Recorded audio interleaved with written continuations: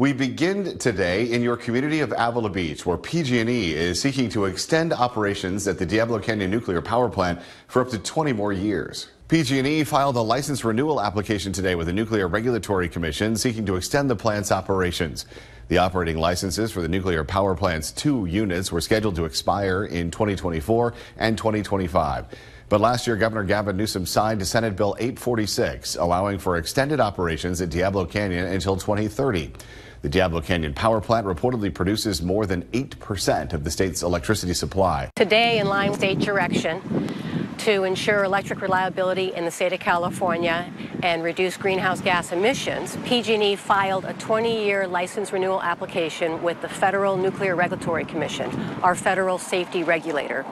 So very exciting for us today. The application review process could take years, but PG&E previously received approval to keep the power plant in operation during that review.